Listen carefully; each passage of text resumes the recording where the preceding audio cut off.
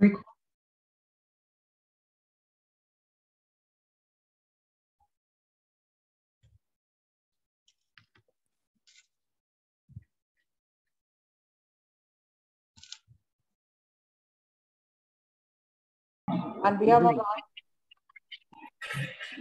On behalf of Andhra Chamber of Commerce, I welcome you all to this program. It is about biotechnology. I think redefine your business with biotechnology. That is the topic of the day. The chamber organizes programs every month, at least 2 to 3 programs, something on MSME, ICT, and this time we have organized on biotechnology. And we have with us today Dr. Vidya, Sri Manoj Pillai, and Dr. Babita Therapan. Dr. Vidya is PhD in biotechnology, biotechnology advisor, and Manotech Lab. And Mr. Manoj Pillai is an advisor for the Andhra Chamber. He is the advocate from Supreme Court of India and biotechnology consultant and honorary advisor of ACC, our chamber. And Dr. Babita Therapan is the PhD in biosciences, certified patent, trademark, copyright, and design agent. So biotechnology, I think all of us are aware that it is used in everyday applications. If you take our vaccines, if you take agriculture, if you take environment, and it is even in fact used in cheese production also, alcoholic drinks and so many things. So how important is biotechnology in today's scenario, and how it is going to take the future world, into its fold? Because so far we have been talking only about IT. Now, how biotechnology is going to take its fold in the future?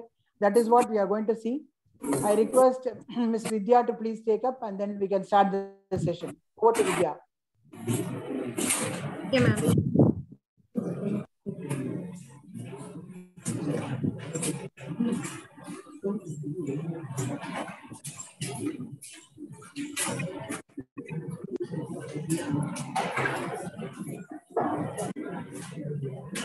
Good evening, everybody. I'm Dr. Vidya, and my topic is relevance of biotechnology in the Indian economy, how to maximize the profit in the field of biotechnology. So biotechnology is biological technology or technology based on biology. That means it is a product of integration of biology with the technology. And it is based on basic biological science like molecular biology, biochemistry, cell biology, embryology, genetics, and microbiology. So it has wider applications like plant breeding, crop improvement, RDNA technology, drug discovery, pharma industries, health, diagnostic therapeutics, etc. So the Indian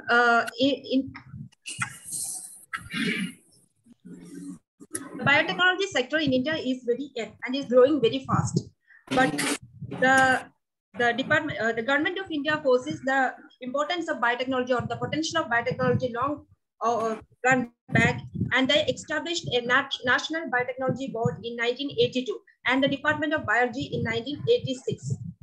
So with this, India is the first country to establish a separate department for the biotechnology, and this department establishes BIRAC, that is Biotechnology Industrial Research Council, in 2012 to strengthen and empower biotechnology sectors or biotechnology enterprises.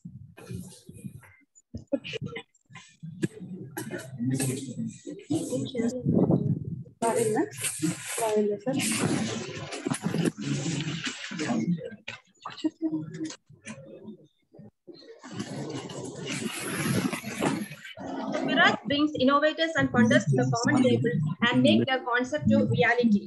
So BIRAC has taken up multitude of activities from financial high-risk research to supporting nascent ideas, creating bio-incubator centers, and also policy advocacy, etc. But the biotechnology industry or biotech industry in India is facing several challenges, or it has its own weakness that include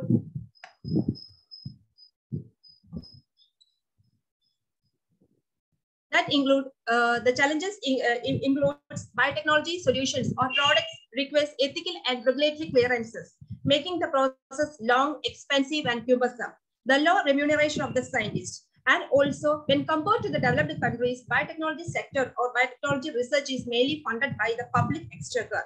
Lack of innovations and the absence of proper enforcement of GLP or good laboratory practices, and the lack of good quality checking and the lack of interaction between academia and industry. All these are the challenges or the challenges faced by the biotechnology sector in India. So we need an active government support or policies. So recently announced policies and reforms are aligned with the interest of investors. So the innovation need to be protected. So there's an enforcement of strong IP regime. And also in the case of pharma industries, the drug discovery is very important. So they require a fast, regulatory, transparent, and consistent approval procedure. And also the building legal and institutional framework infrastructure for conducting clinical trials is also very important. And we need to promote the private sector investment to substitute the import. So government has launched several initiatives to support biotech industry that includes Making India, Skill India, Startup India programs aim to develop India a world-class biotechnology or biomanufacturing hub. So through Making India process, we can disseminate the government programs and also other information that is relevant to the establishment and growth of startups, SMEs, and companies. So through Making India process, India became first in Southeast Asia and 67th world rank in ease of doing business.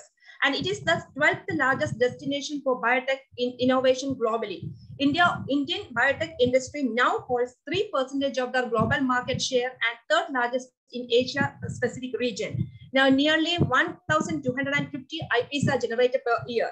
And also India is the country with highest number of US FDA approved manufacturing plants outside India. Another important initiative of Making India for the biomedical research and innovative ideas is in BIRAC. Atmanirbhar Bharat or self-reliant India. So it is the vision of our Prime Minister to make India a self-reliant nation. So through Atmanirbhar Bharat, India becoming energy independent by 2047. So Indian government has already approved amendments to the national policy on biofuels and took decisions to increase the biofuel production. Through National Biopharma Mission Innovate India, it is a DBT project that aims to bring together industry and academy in order to promote entrepreneurship and indigenous manufacturing in biopharma sector. So Government of India also aims to promote sustainable agriculture production through organic farming. So government encourages several organic schemes like Parambaragat Krishi Vigasan Yojana, Mission Organic Value Chain Development for Northeastern Region, and Capital Investment Subsidy Scheme. Another important mission for the biotech sector is Adal J Anusantan Biotech Mission, that is to address the challenges that is faced by the maternal and child health, antimicrobial resistance, vaccine for the infectious disease, etc.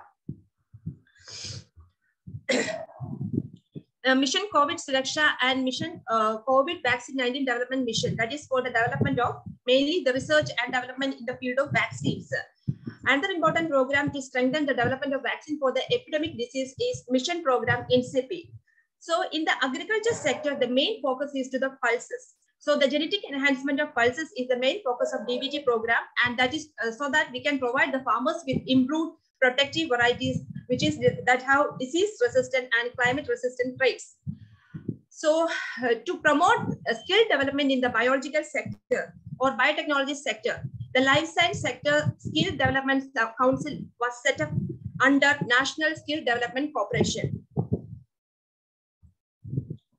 So startups are important. To promote Startup India initiative, the DBT along with the BRAC has launched various streams and programs.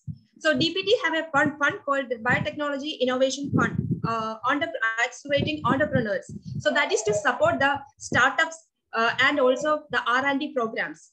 So there's another scheme called the Bioneer scheme, that is to promote the bio incubators and the biotechnology parks. So these biotechnology parks and bio incubators provide all the necessary facilities for the biotech startups and entrepreneurs, and also for the promotion of public-private partnership.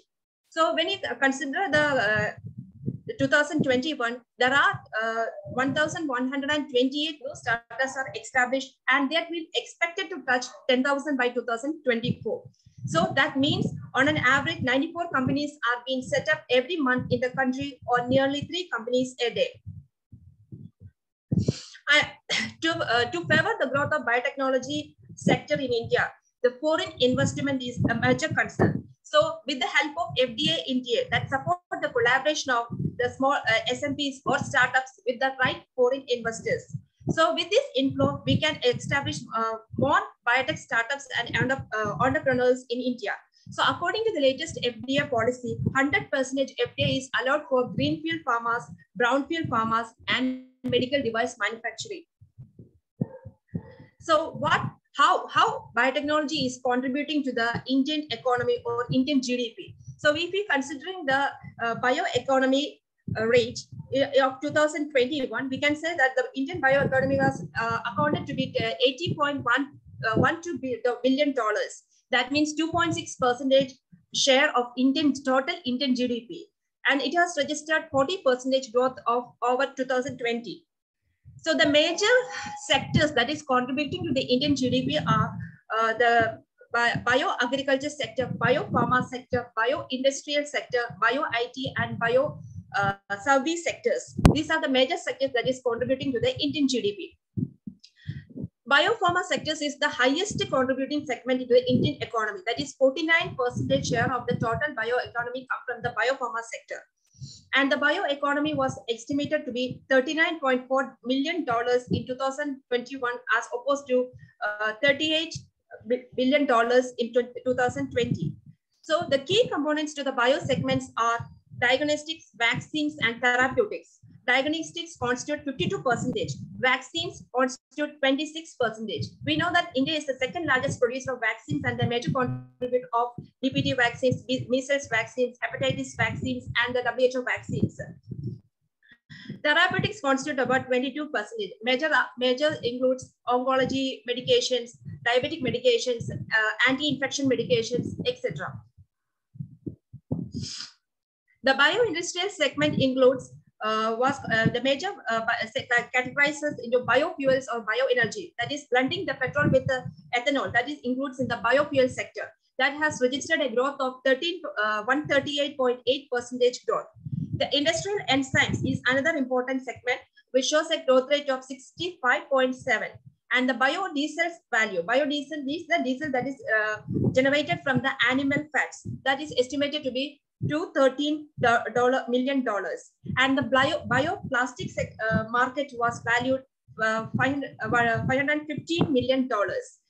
So in 2021, the total bioindustrial segment was estimated at $10.3 billion compared to $5.1 billion in 2020. That means this segment registered a strong growth rate of 101.3% in 2021.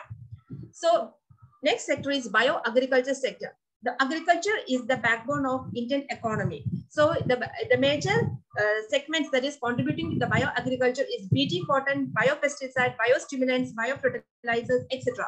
So BT cotton is the main, India is the country with produces highest number of BT cotton in the world. And it contributes about 92% of the total bio-agri economy. And another important factor that is contributing to the bio-agri sector is the transgenic crop, that is nearly 20% is contributing, whereas international average growth rate in this sector is 13%. That means the total bioeconomy value of agriculture segment was estimated at $10.48 billion.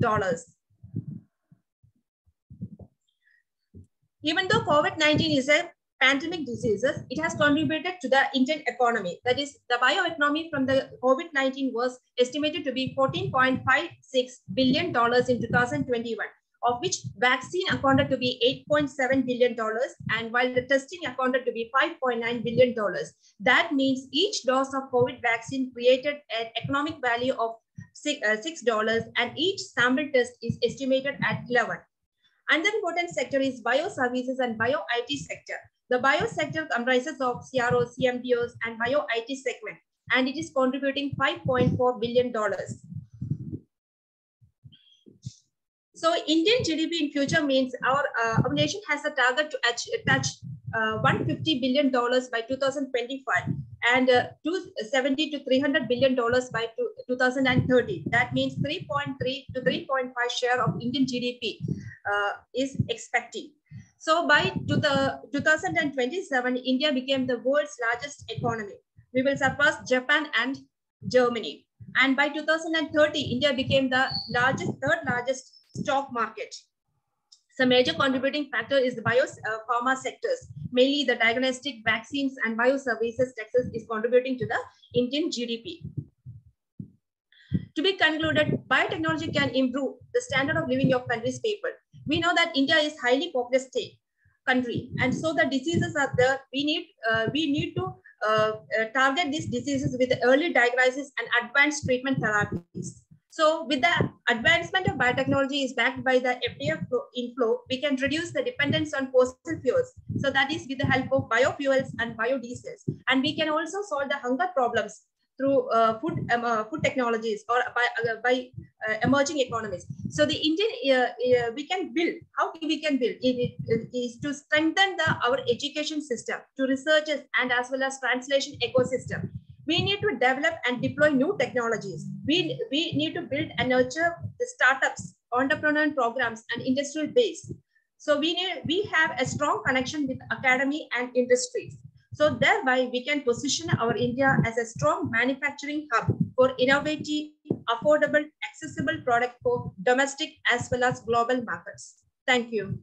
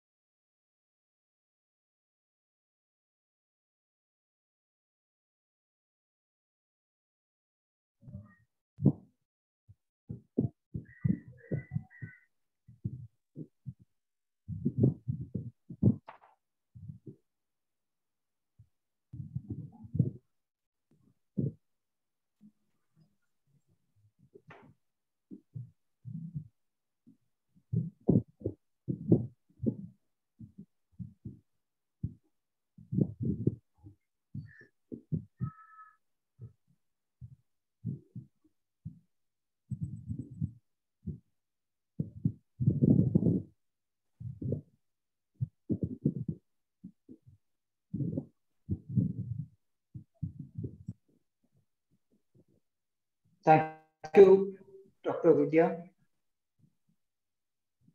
I think I need to speak after Dr. Vidya. Am I audible? Yes, please. Yes, sir. You're audible. Am I audible? Yeah, clear. Yes, please. But my video is not on. Thank you very much. I mean, as a person involved in the chamber, so I don't think so. I need an introduction, and everybody in the chamber knows me as the consultant.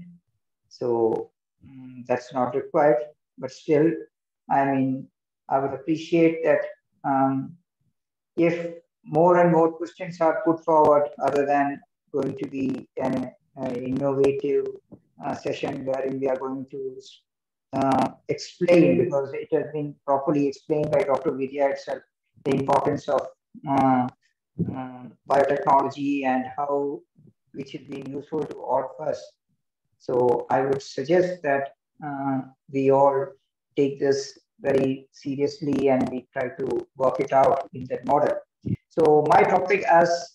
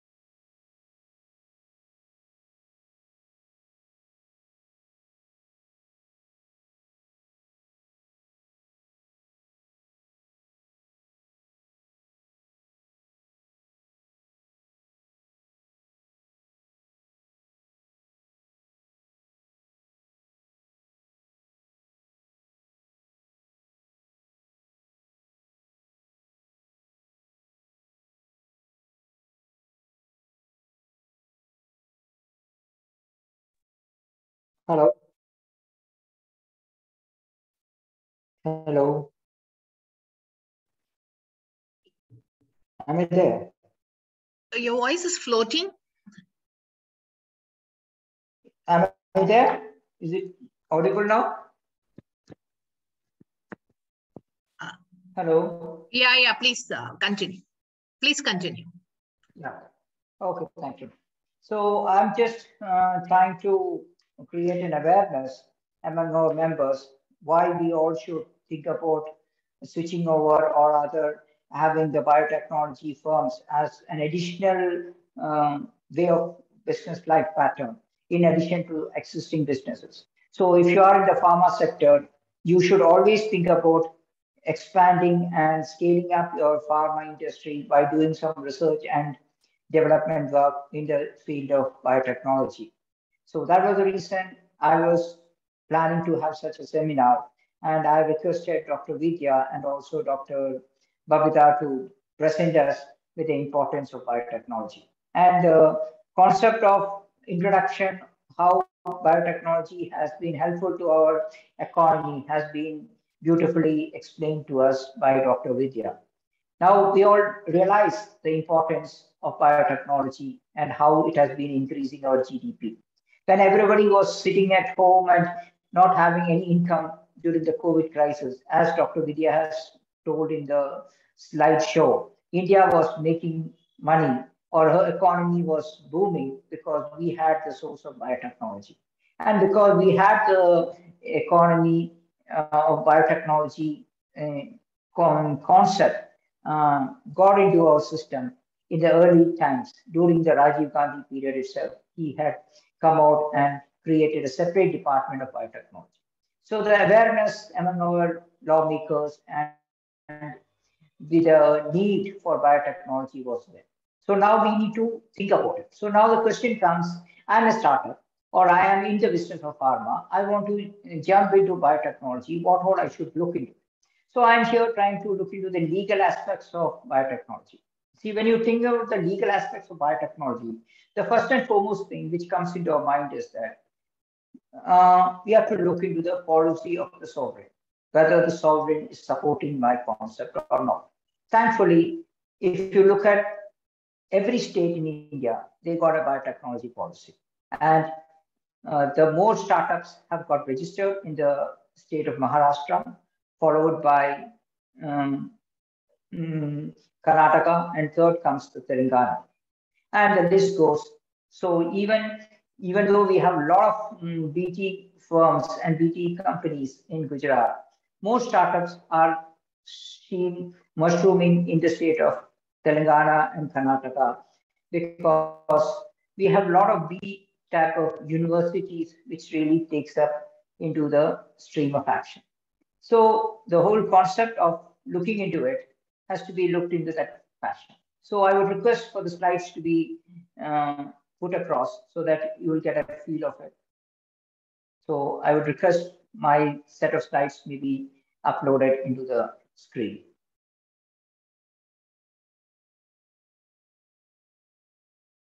Thank you very much. See, as you look at it, going to talk about the legal perspective side. So the next slide, please. See, if you look at it, if you may wonder what you mean by cradle to grave analysis. The cradle to grave analysis is a very unique concept, which it says grave, if the word by the word, does not mean that you're going to down in the whole business environment. We are talking about the disaster management. We are going to talk about a problematic situation. How do you come out of it? So that's what the cradle to grave analysis. So before you start any business, you need to know a cradle to grave analysis is very much important. The second thing what we need to think about is how do we handle the situations when it comes to the forum or biotechnology forum. Because as a startup, all you know is that you are aware of it, or rather, I don't have to tell you how to run a business. But what we have found in the early stages of business is that we rather neglect the legal part of it. We think that legally we are not required to do anything because only when there's a litigation we need to fight for it. But we are trying to promote a concept called preventive litigation, where we are trying to tell the people that you need to protect your mark. You need to protect your IPR. You need to protect your the whole working pattern. Then only you're going to have a successful business. So that's what I'm trying to talk about the cradle to grave analysis. That is how you're going to do the business, where you're going to start the business, and the chip in area. If you're going to chip in your biotechnology business in Telangana, you should be well aware about the biotechnology policy of the state of Telangana. If you're going to do it in Tamil Nadu, you should know the biotechnology policy of Tamil Nadu. So as the venue is concerned, you should know which state is going to help you out and how you're going to run the show. And more than ever, you should know that nowadays work from home concept has very much come in. You can even make people sit at any destination, get the help from any people, and get things moving. So when you come and talk about work from home model, there are got a lot of legal aspects which is looked into it. The parameters of how you protect the confidentiality, the product, how you protect the intellectual rights of your invention, everything has to be looked into.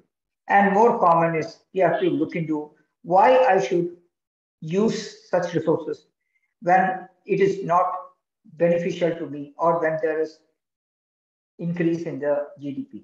So when there is a benefit, is there starting a GDP increase is there. Why not I look for it and go for it? So the whole concept is very, very simple. So the thing is that we need to look into it and we need to explore the possibility of how we can get things moving. The next part is that we need to find out how we are going to work on it. So next slide, please. See, on July 27th, the Economic Times reported that there are a lot of startups which has been come into registration. And as I told you, the top one is Maharashtra, followed by Telangana and Karnataka. And the list of that is also there in the next slide. Next slide, please. Which is clearly says that Maharashtra is topping the list. Next slide, please.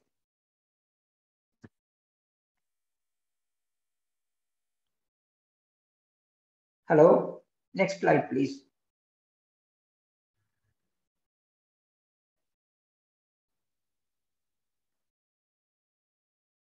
So what we are trying to say that, hello, hello,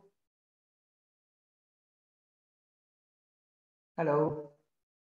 I think rather than going by the slides, I think you can see me speaking. That would be more appropriate and correct, because what I'm going to convey is more important rather than wasting your innovative thoughts and processes looking at the slide. Rather than hearing is more impressive rather than reading through it, because I believe in trying to explain things to you in a very lucid and a very simple manner. So what I'm trying to convey is that, as told by Dr. Vidya, we have got a lot of industries which has been being promoted, or rather the growth rate has gone up because of the involvement of biotechnology in that. We've been called as an agriculture country, where agriculture is the backbone of our economy, but still that backbone can be strengthened if you are going to use biotechnology as a tool, because our GDP will go up. If you look at the pharma industry, you have seen that even during the COVID times, our GDP was doing well because of the contributions from the biotechnology. Even if you look at the biofuels, you find energy sectors, biofuels, everything has been coming through the biotechnology. And if you look at the medical devices, like anything has been improved, or the improvement has happened because of biotechnology. Leave alone that, even for cosmetic purposes, if a person feels I need to have hair, I don't want to look bald, biotechnology comes to your help, because the stem cell concept and all these things have been addressed by biotechnology. So everywhere in our day-to-day lives, biotechnology has become an inseparable part of our life. Now the question comes, how do I use these technology which is available as a startup? The first and foremost thing, startups has to look into it, because I try to look at the problems of startup into 5 categories. The first and foremost category he faces is the intellectual property, which is going to be well explained by our speaker, Dr. Babita Ji, how to protect intellectual property. And the second issue which comes to you is how do we look into the concept of usage of this particular knowledge? That's the second thing. Venue, which venue you are going to target, which state you are going to look into. So that's looking at the BT policy of the state, we'll know it. And third thing, what we are all worried is the funding part of it, whether you have actual funds available to run the show. Hello? I think there's some disturbances. Hello?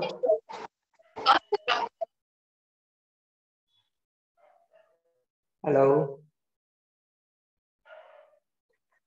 The funding part of it. That's the seed funding and how the funding has been happening.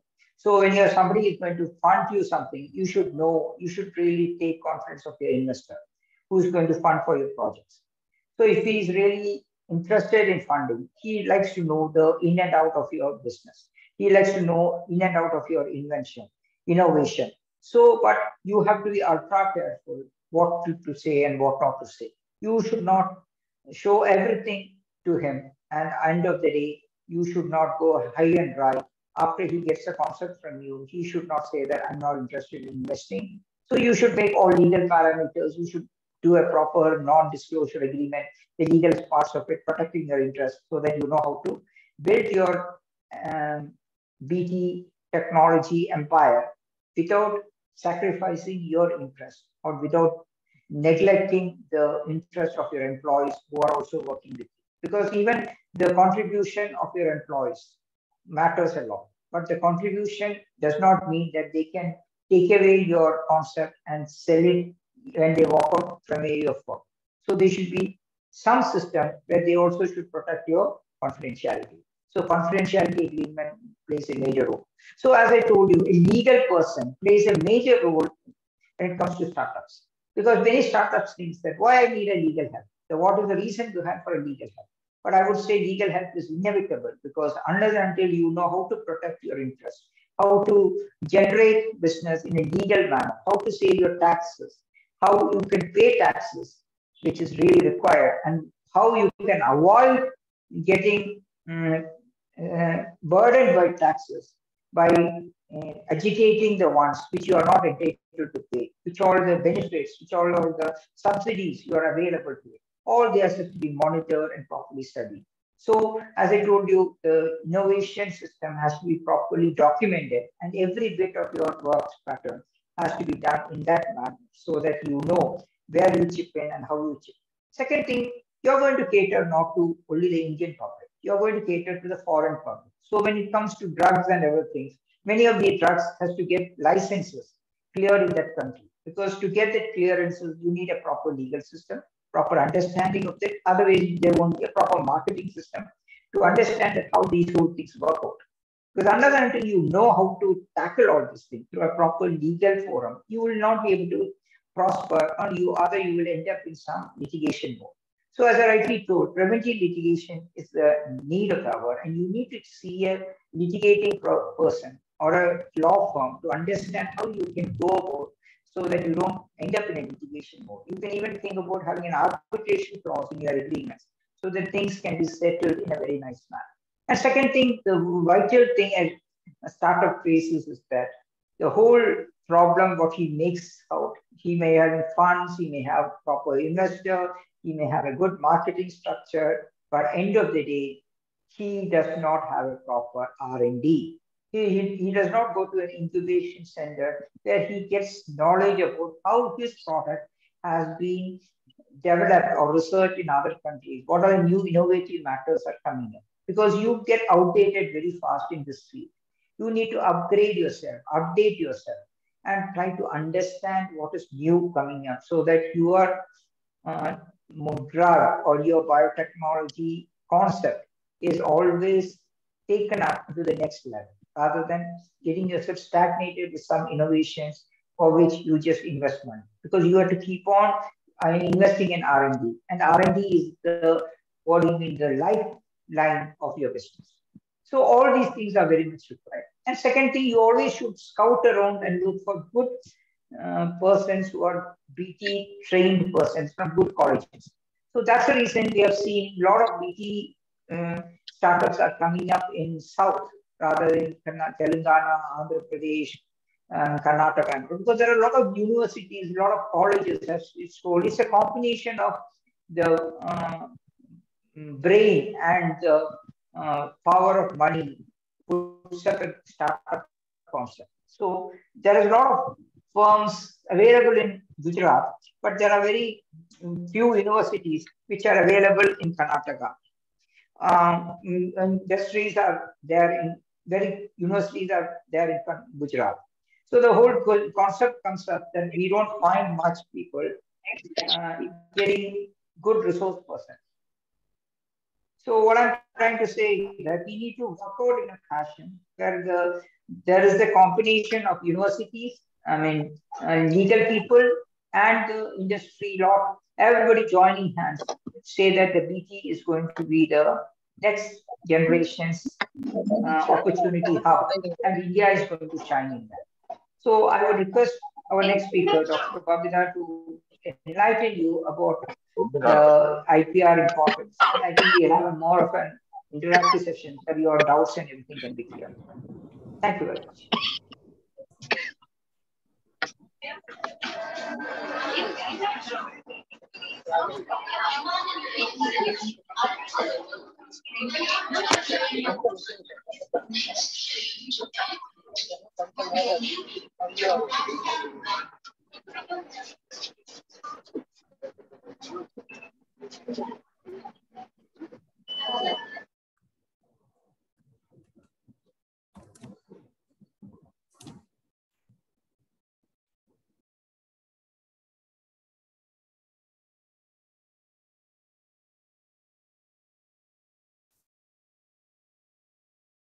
Good evening, all. Are you all able to hear me? Yes, please. Yeah, you're clear. I'm clear? Yes. And is my slide being seen? Yes, we can see the screen. Okay. So good evening once again. The earlier two speakers have already highlighted the key features of business potential in biotechnology and also on the role of startups in the biotech sector. My talk will focus on the importance of intellectual property protection, and my focus of the webinar will be, I will be touching upon the impact of IP value on the economy of a country, also overview of types of IP in biotech, challenges faced in biotech IP, consequences of improper IP protection, and IP strategy and management, and then open up for question and answers. Okay.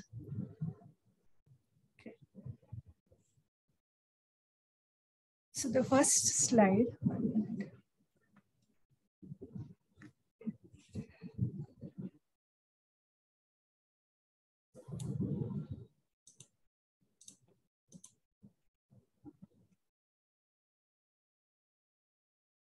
Are you all able to see this? Yes. Yes, madam, we could see. Okay. So the global economy is dependent upon the creation and distribution of intellectual property. I will refer to it as IP henceforth. However, markets are flooded with duplicates of fakes, especially in pharmaceuticals, FMCG products, software pirated goods, music, films, resulting in significant loss to companies, corresponding evasion of tax duties, and also violation of the rights of the consumer. It is estimated that FMCG sector loses approximately 15% of its revenue to counterfeit goods, with several top brands losing up to 30% of their business due to IP crime. It's also worth noting that loss of IP is different from other types of loss. Suppose the loss of stolen goods like vehicles, you can recover it through insurance, but the effect of IP cannot be done so. Let me give you an example of a US company called American Superconductor. It was the provider of clean energy solutions. Its biggest customer was a Chinese-based company called Sinovel. In 2011, this company ignored the company's contract and refused to pay millions of dollars. The US company discovered that Sinovel had obtained the source code for its electronic components and was installing a pirated version in wind turbines. Due to this, the company lost $100 million per year. In cases like this, there is no possibility of recovery of stolen goods. The only way forward is to wage a legal war to block the thief from using what they have stolen. This is always challenging and even more difficult when the thief is from a foreign country. So in this slide is the result of a 2015 paper by the Federal Reserve Bank of Minneapolis. It says that in a robust country like US, who has most of its IP laws in place, it is still reeling under the loss due to theft of IP. Here you can see 22% of tech innovations all over the world originate in the USA, of which 27.7% of the jobs come from IP intensive industry alone, which is relatable to 38.2% of the GDP of US. So let us see the IP theft. The IP theft causes US 300 to 600 billion annually dollars. And of this counterfeit drugs sales in the US amount to $75 billion in 1 year alone. The average cost of a single data breach is $8.64 million, and around 12,000 intellectual property cases are filed each year. And the average cost to defend a patent lawsuit, it exceeds $3 million.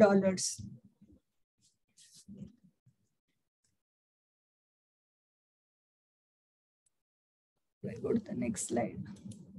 Okay. So the previous slide, I told you that 300 to 600 billion dollars is lost by the US alone in terms of revenue. But the total generated worth IP is 5 trillion US dollars, of which let us see who is responsible for so much of theft and losses. It is found that China alone is responsible for staggering losses. 50 to 80% of all the IP theft originates in China. $48.2 billion are lost by US firms in sales, royalties, and license fee in China. Counterfeit and pirated goods is estimated at 1.7 trillion US dollars. And out of this, 1.03 billion counterfeit goods alone from China were seized in the US. And now it is pegged to be 2 to 3 times more given the COVID pandemic and the chaos that followed. This was a 2015 statistic. Counterfeit pharma drug sales in the US amounted to more than $75 billion. Why have I given this study?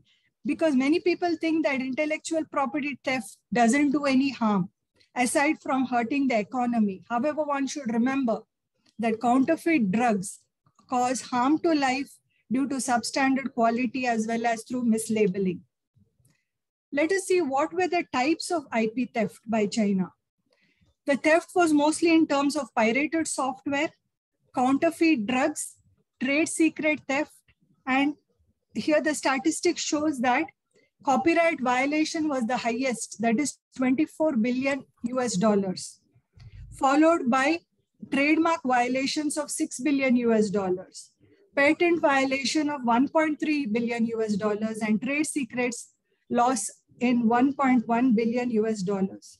In 2020, the FBI had made 19 arrests on account of Chinese economic espionage. China has been at the forefront of most of the IP theft. It does not mean that India is in the clear. Unfortunately, there is no similar kind of data available for the Indian scenario as I've shown for the US.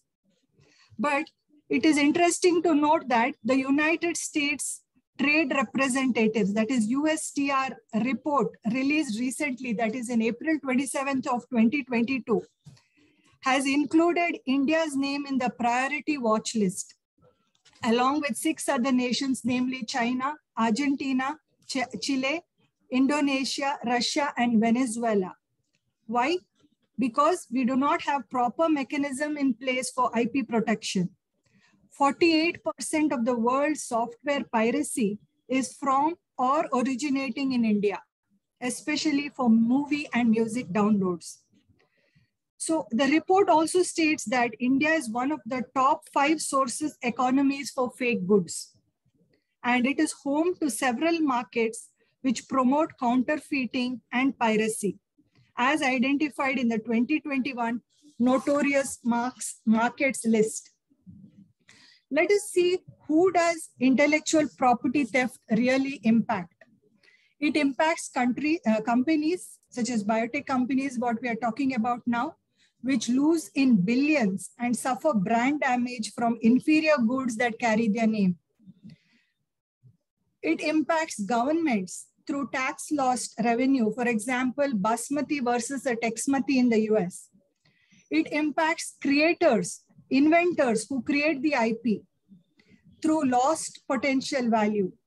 It impacts consumers through decreased costs of goods and dangerous counterfeit products.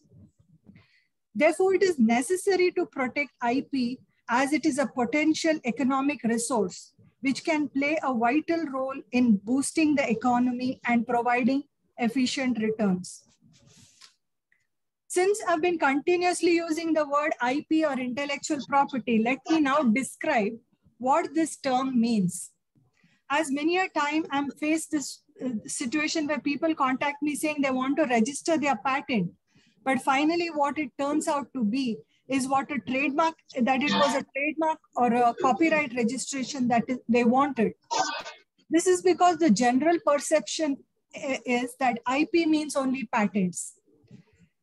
This next slide will help you understand the different types of IP available in biotech that you can use to protect your creations. Now, what is IP or intellectual property rights? It is actually a bundle of rights of which trademarks, designs, copyrights, etc. form a part and parcel, each one differing from the other. So let me tell you what is IP and why it is important. IP is, or intellectual property, is the creation of the human intellect.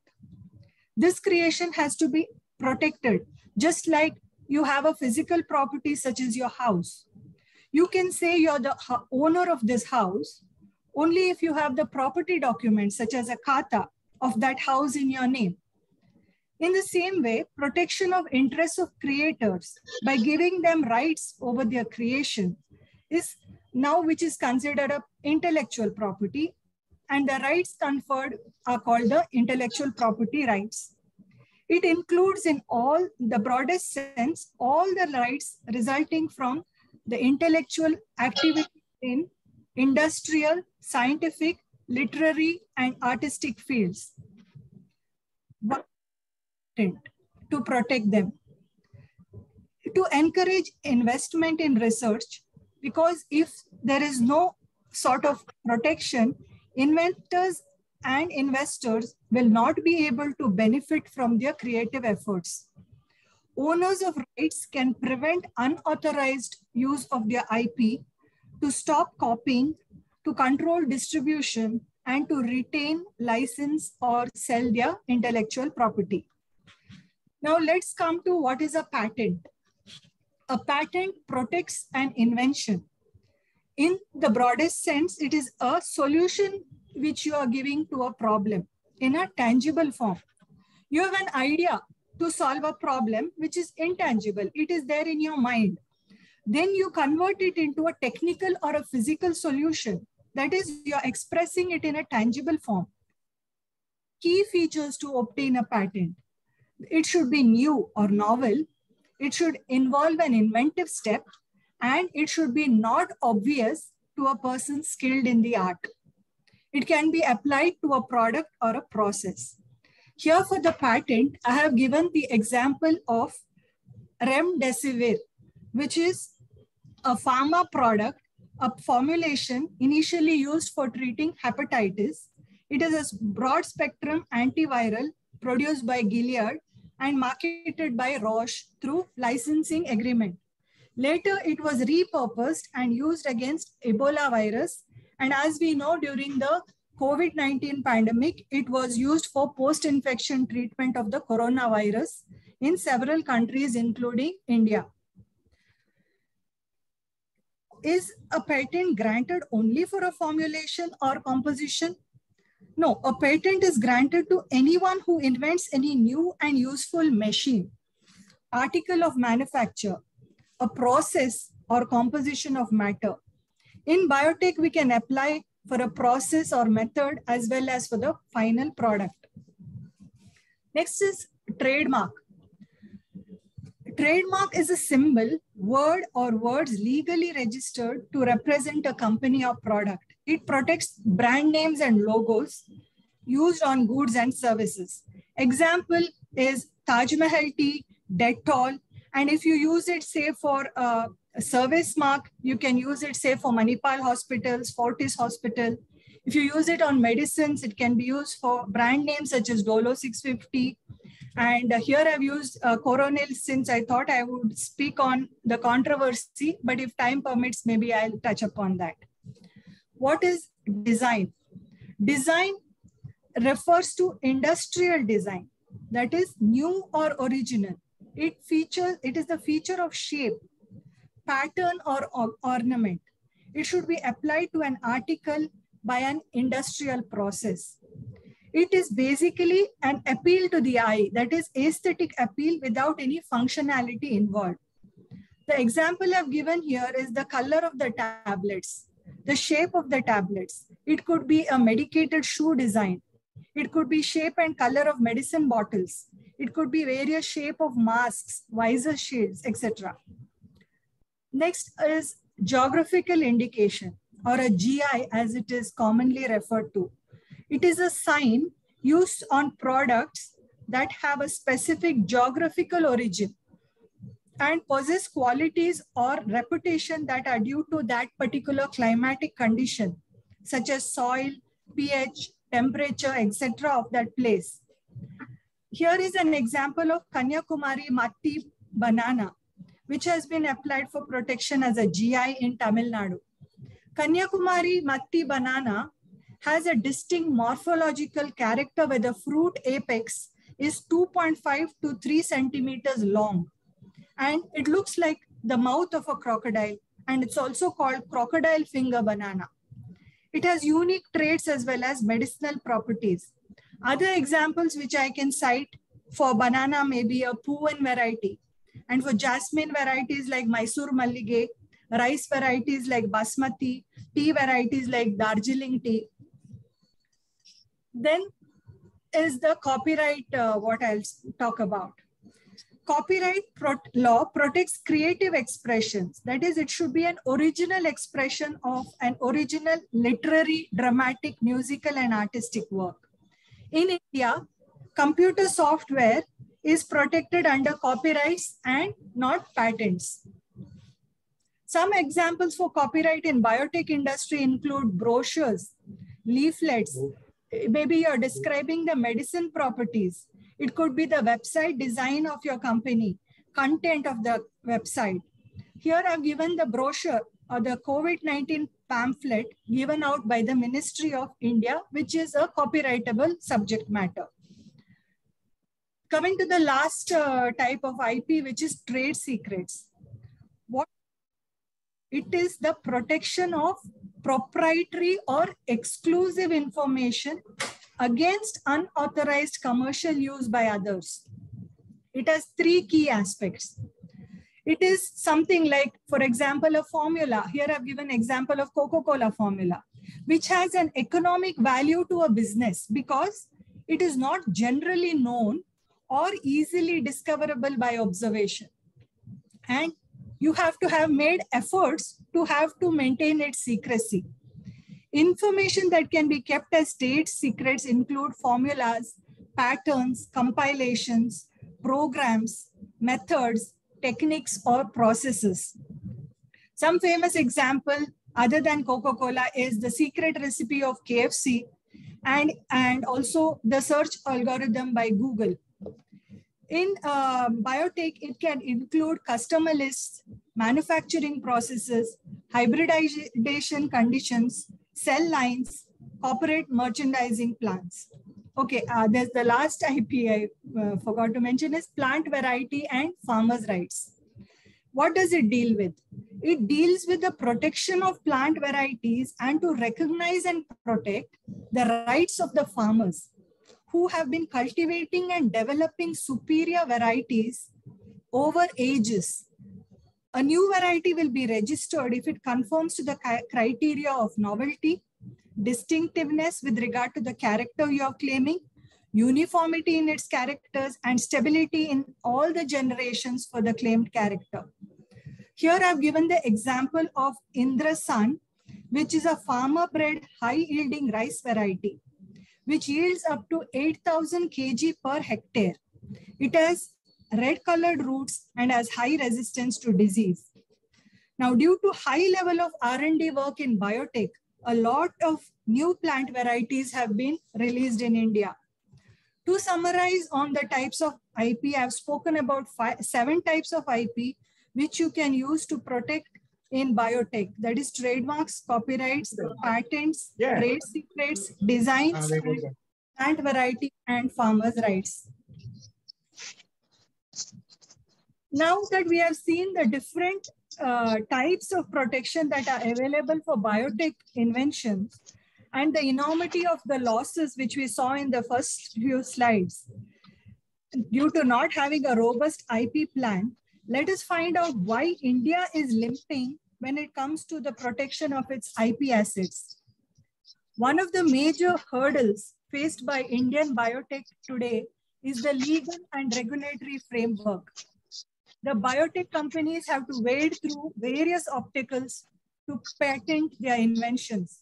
Of the various forms of IP I listed earlier, patents are one of the most important assets owned by the biotech companies. Now, patents deal with inventions, and biotech inventions have to deal with 2 major blocks. What are they? One is the legal concern.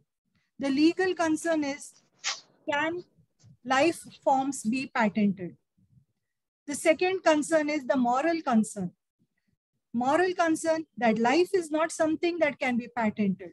Therefore, despite being a useful area to science, obtaining a patent in biotechnology often becomes tricky, especially in our country. Why is it so?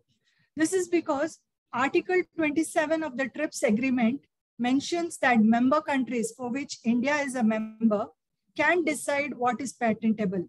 Therefore, inventions that are against public order or morality or would cause serious prejudice to plant, animal, human life are not patentable. Also, those inventions that involve treatment, diagnostic, and surgical methods, along with plants and animals, except microorganisms, are not patentable.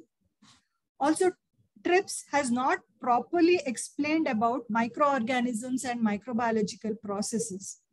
So this triggers a confusion as to whether the microorganisms that exist freely in nature can be patented or human intervention is required for patenting so as to establish novelty in the microorganisms. This also leads to uncertainty whether or not a product that is produced by a known microorganism can be patented.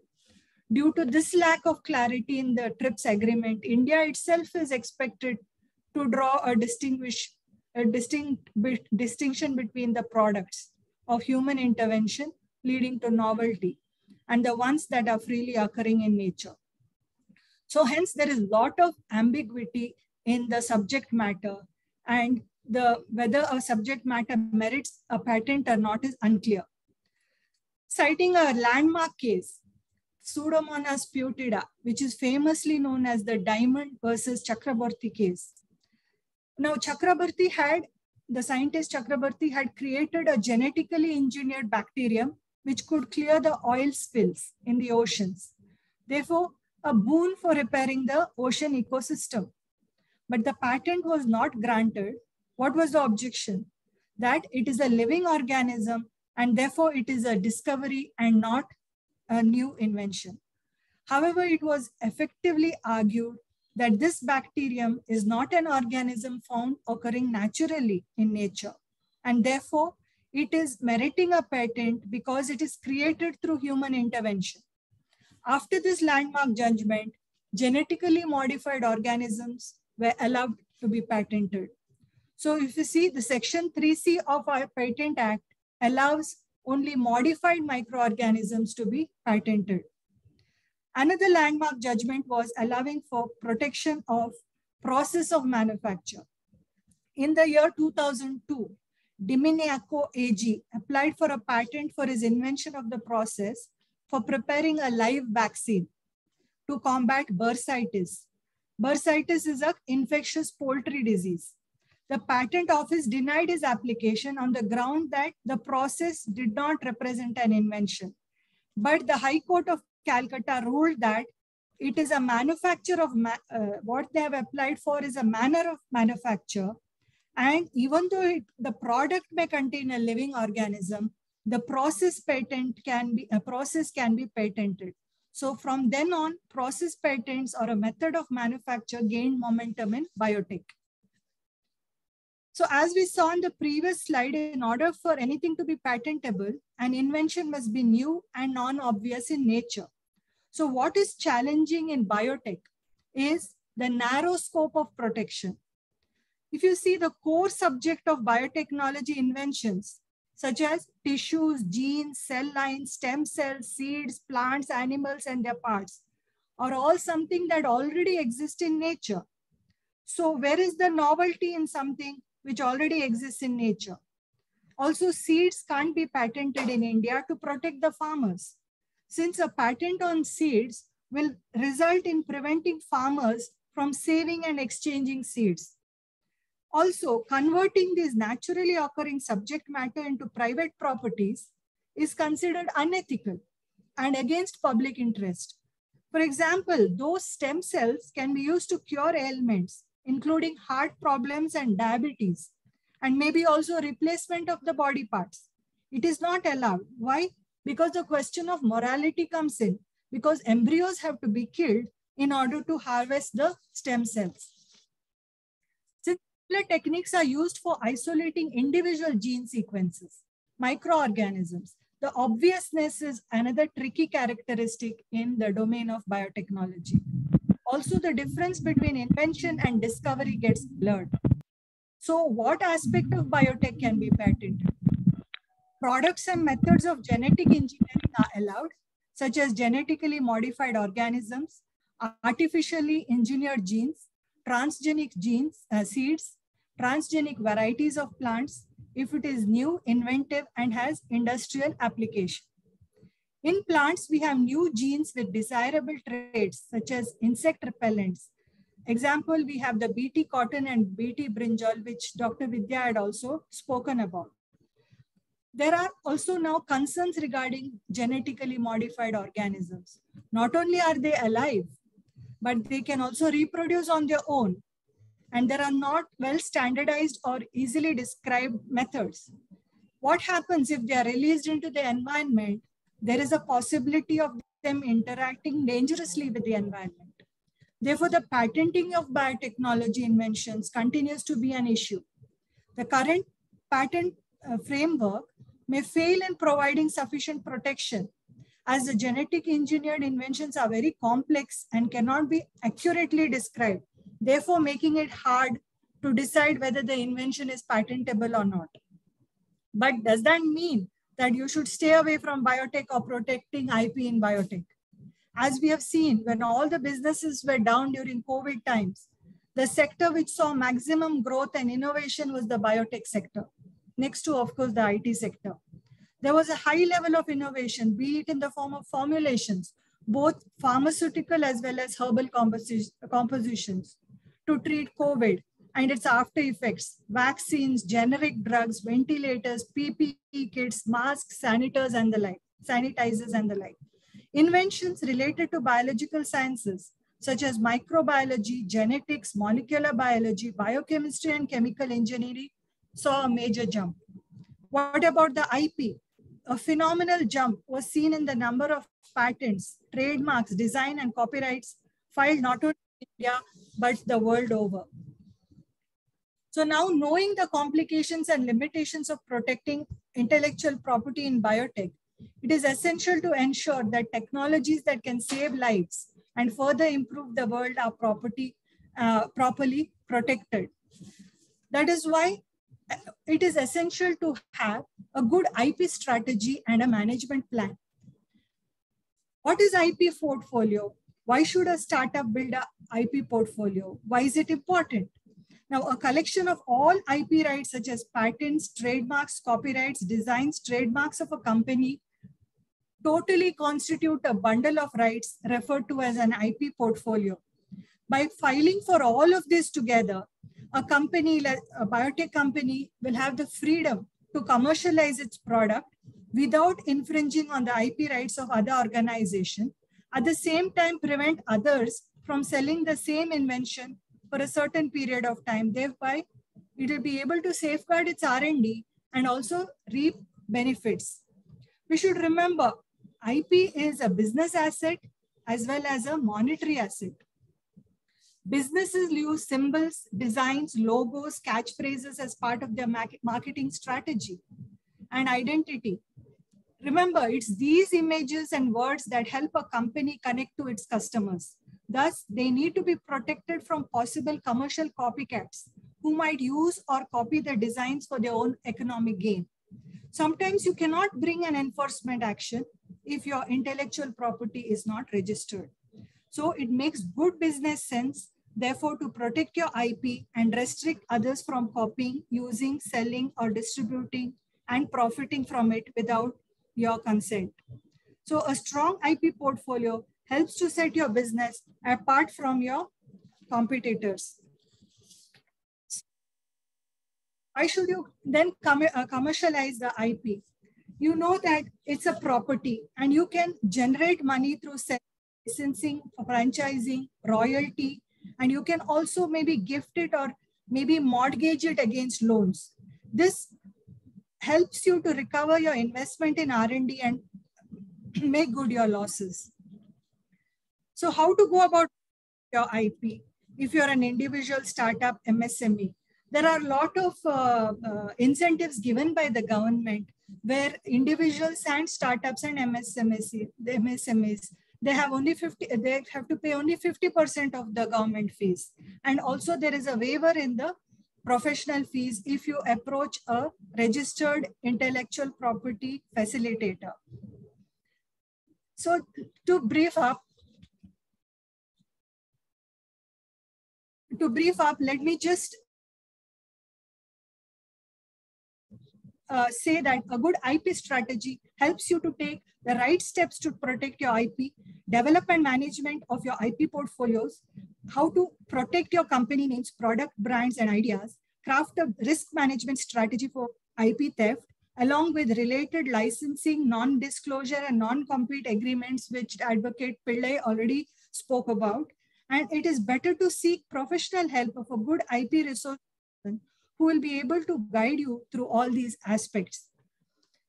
So to conclude my talk, let me talk on the importance of IP protection by quoting Piyush Goyal, Union Minister for Commerce and Industries, who said that at the Karnataka Startup Awards 2 days ago, that our Indian government is looking at $2 trillion worth of exports of services and goods by 2030 and $6 to $7 trillion by 2047, which will greatly boost our Indian economy.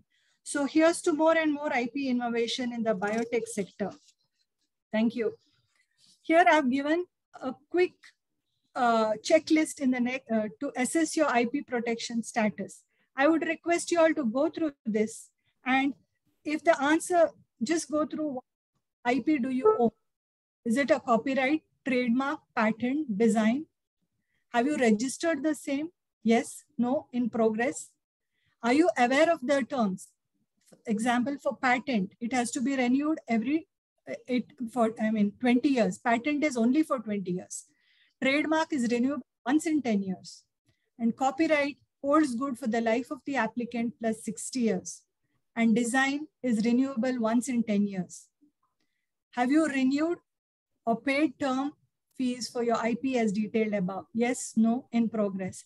If for any of these answers, if questions, if your answer has been other than yes, then you really need to rethink your company's goals and take steps to change this scenario. To conclude, let me do a recap of what I spoke. One is I spoke on the overview of the types of IP, the losses, the challenges faced, the consequences of improper IP protection, and also IP strategy and management. And I walked you through a IP protection checklist. If you have any queries, you may contact me on this or take my address from Andhra Chamber of Commerce. I'm now open for question and answers.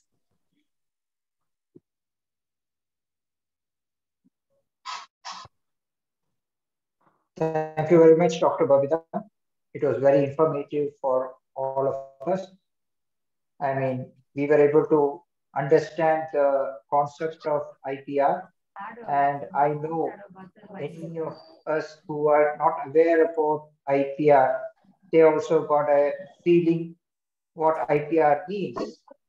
And you have given a very good information, awareness program about intellectual property rights and how it should be protected.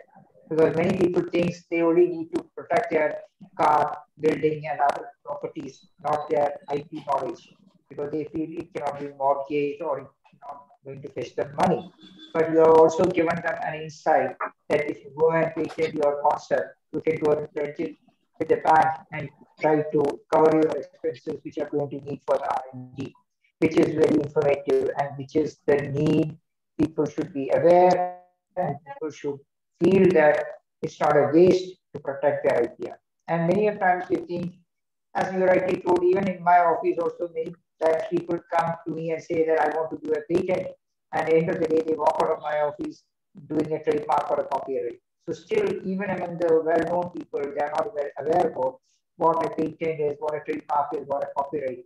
So your checklist is very helpful, and I would request even the Andhra Chamber to circulate to those people who are not able to attend it, so that they will also try to do an exercise for a checklist and find out whether they have already done IPR protection for their company or not. If not, let them rethink and rediscover the concept. Thanks, madam. Yes, Ma'am, in fact, I think we are open for question and answer session. Yeah. In fact, I was about to ask about the presentation, because if they share the presentation, then we will be able to circulate it to the members, participants. Yeah, I apart think from the it should be participants, done. whoever has registered. Yes. Yeah, because it's a very need of the. That's very informative. Yes, really. Yeah, very, very informative. And as Mr. Manoj Bhalla rightly put it, people view biotechnology on one side as well as IPR on the other side. They are not able to relate with each other. Whereas your presentation was very helpful, that how IPR has to be taken into account, even in the biotechnology sector. And moreover, people, even in fact, we used to talk with Manoj Bhalla, who you always used to say that IPR has to be given a lot of importance, patents and copyrights and things like that. So we will be doing more programs now, because many members really need that. So thank you very much, Dr. Babita, for your session, and I request you to please share the presentation to our mail ID so that we can circulate it to not only to the participants, also to the members whoever has registered for the program. Thank you. Sure. Now the floor is open for Q.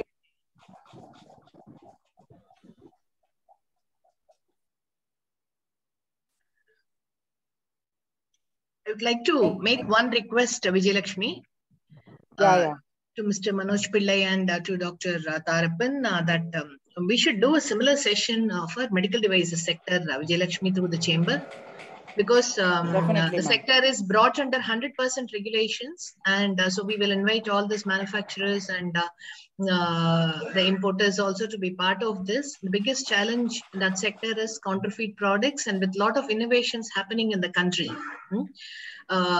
Especially when it is brought under 100% regulations now, even lot many distributors, traders are also becoming kind of manufacturers. They're getting into this domain. So protecting IP is very critical. Maybe we'll request Mr. Manoj Pillai, maybe sometime next month, we can do a specific session. We will invite industry associations and the manufacturers and all of them to be part of this. Definitely. Because what we have Definitely, seen in the biotech space is the startups are actually what the country is witnessing now in this biotech space is technocrat entrepreneurship. Most of the startups are technocrats by themselves, and they know the value of IP. It is happening at that startup stage, but this needs to get extended to many micro and MSME businesses, because the understanding is not there, and the importance of protecting their IP is not there. So we need to do some specific sessions. I mean, engage them also. It's a very very good session. Thank you so much, Mr. Pillai and Dr. Babita and Vidya also. Very informative session. I think Chamber, we should keep doing regular sessions on sectors like, of course, medical devices. We've been doing a lot of programs ourselves, and I think we should also do more specific sessions for biotech. We will invite most of the hubs next time. Some collaborative events we will do with CCamp, Bangalore, and VIT. We have a lot of TBIs in the state also, VIT Technology Business Incubator, and all of them. We will invite all the TBIs and some of this BIRAC funded institutions also, because these are the knowledge sessions which should be disseminated. It's just my feedback. It's not a question. Thank you. True. Thank you so much. No. Very true, very true. Thank you, ma'am. Thank you, madam, for the feedback. It's a thank you very much, ma'am. It's more of a feedback, counts a lot rather than a question. It's not a question. Only ends with an answer. But no, question ends with an answer. But feedback makes us think more and more how we should improve. Because if somebody asks a question, you answer it, and that's the end of the whole conversation. But if you give a feedback, it is an ongoing process. People has to add on, and the knowledge gets disseminated. As you rightly told, you have to disseminate knowledge. And as Dr. Vijay, Bhavita has been telling us, even now, people are not aware what they should even file, whether a patent or a copyright or a trademark. So that is the level of awareness people are having. So leave alone how the efforts are taken. We need to more and more educate them, because at the end of the day, only by educating them, they will be able to protect their interest. Yes. And now I request somebody to put their feedbacks as well as their questions.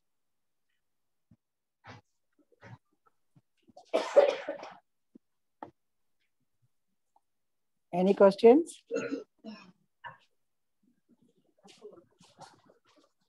Thanks, ma'am. Very nice session. This is very informative. Thank you.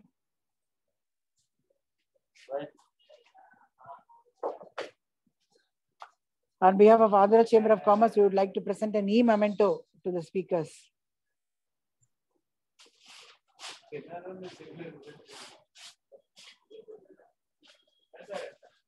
Thank you, Ms. Vidya, ma'am. This is on behalf of Andhra Chamber and Mr. Manoj Pillai and Dr. Babita. We will be sending this e-memento by mail. So we thank you for the wonderful session. As Ms. Rama Madam said, that we will be doing sector-specific programs on IPR, maybe sometime next month, first on health sector, medical sector, and then medical devices sector. And then from one by one, we will start doing it. Thank you, Mr. Manoj Pillai, for your support. Only thing is, we have got 65 registrations, and surprisingly, we have hardly got only 30 people today to participate. So hopefully next time all the people attend our programs. Thank you. No, I thank my team for their support. I think next time what we should do is that we should tell a summary to them, so that what we are going to talk about, a synopsis of what this thing, so that they'll kindle their interest and they feel they're going to get something out of it. No, rather than only the topic, we'll also send a synopsis of our whole program, so that they'll know what they're going to get out of the whole program. I think that is also is True, they true. will create more interest. Yeah, Ma'am, This time ma'am, we can we have given change a the time glimpse of the of it. program?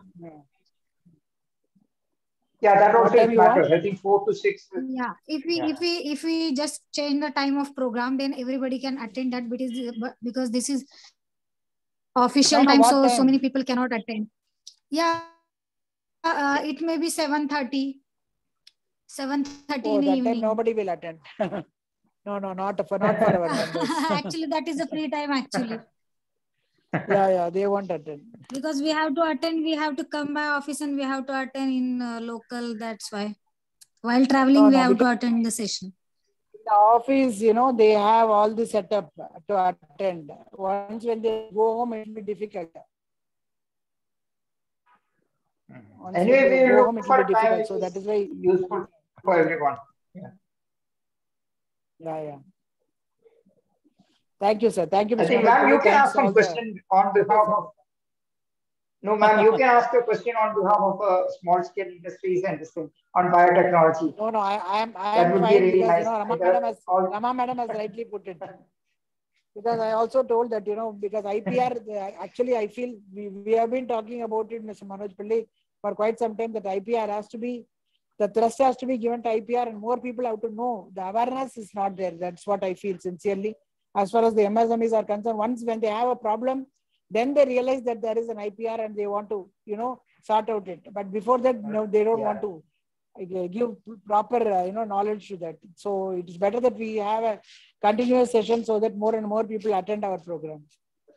No, actually, what rightly told by Dr. Bhavita also, that IT portfolio is to be, so we are trying to circulate a portfolio concept to the members, asking like what she has put in the last slide, as for no answers, so that they can do a self-analysis and find out whether they have some idea of knowledge in their company or not.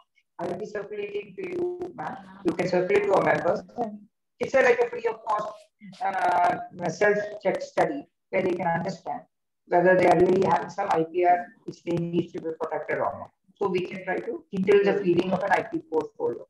And in that course of action, even we can even do an analysis of their business and check out whether any biotechnology concept can be integrated in their business activity. As I rightly told, even if they have an agriculture field, they can think about biotechnology. Some question was there how in the chat box regarding that cheap fertilizers can be brought into the market when biotechnology fertilizers are costly, whether we should go for cheap ones or the best fertilizers. So the thing is that people are not going for it because of the cost aspect and other things. So we can think about it and we can work it out and we can help. Anyway, thanks for the session. Once again, thank you a lot for the chamber and sure. thank you and our president for giving me an opportunity. Thank you, sir. Bye. Thank you. Thank you very much. Bye.